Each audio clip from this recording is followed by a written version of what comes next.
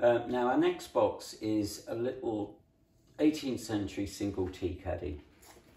It's a beautiful piece of mahogany, and you've got this Harewood shell and fan to the front.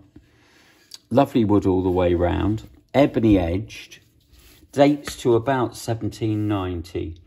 When you open it up, this is ebony, this is like a boxwood.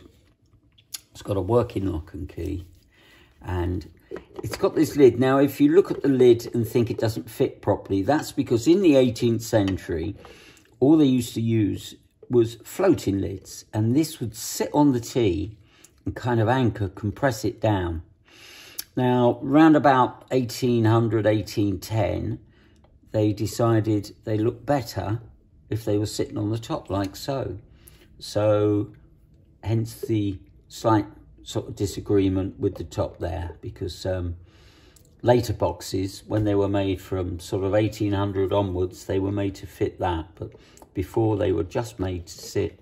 We've put these stalks in, but this is a beautiful original box. Thank you very much.